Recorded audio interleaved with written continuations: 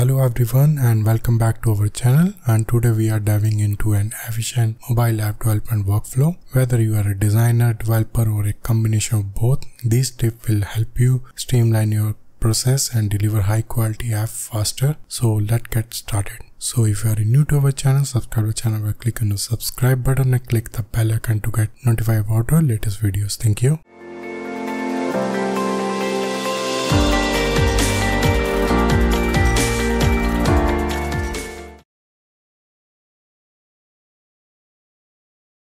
So our first step is all about the design inspiration. Before you start coding, it is crucial to have a clear design concept in your mind. To do this, check out a platform like Dribble for the design inspiration and the ideas. Basically, Dribble is a fantastic resource for finding beautiful and user-friendly design concept that can kickstart your project. So here you can go in the dribble.com, and from there you can go to the mobile category and all. Here you can see mobile. You can click here. You will see a lot of designs here. You can pick any of those design or you can find out your design on the basis of your concept of the application and all. You can put here like grocery app and we can press enter here. You will see a lot of design will come here. You can pick any of them and you can get the inspiration from those design, and you can modify the design, or you can also use the same design but give the credit to the designer.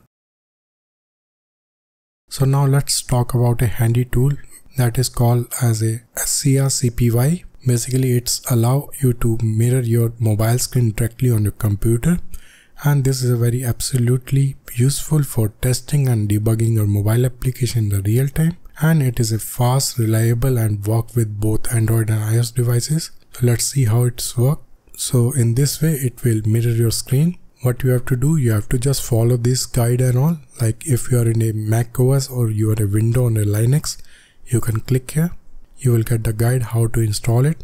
If you are a Mac OS, you have to open the terminal and there you have to run this command and it will install there.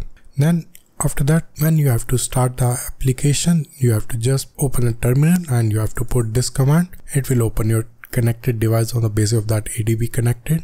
In the same way you can do for the Windows also. So now let's talk about a project management, and to keep your development process organized and efficient, you have to consider adopting the Agile methodology. Basically, Agile encourages the shorter development cycle called as a sprints, and these sprints are for the 2 weeks, and it will help us to breaking our project into multiple tasks and all, which is manageable tasks. So our next step is basically for our Flutter developer. They have to pay attention to this step because it is very tempting to always update to the latest version of the Flutter, but it is not always the best practice, especially during your project. Instead, you can stick to a stable version of the Flutter because updates can introduce a breaking change also and compatibility issue with your existing plugins which you have used in a project. So by staying on a stable version, you can minimize the risk of unexpected problems during your project delivery.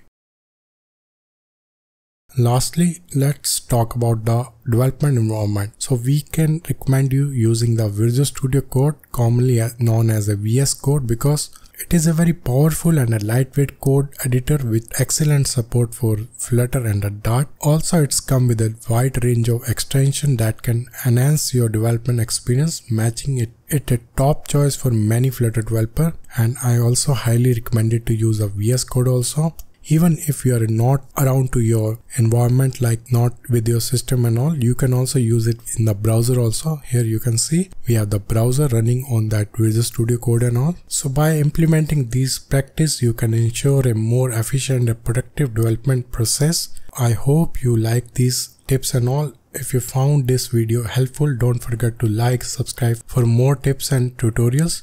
Thanks for joining us today and happy coding.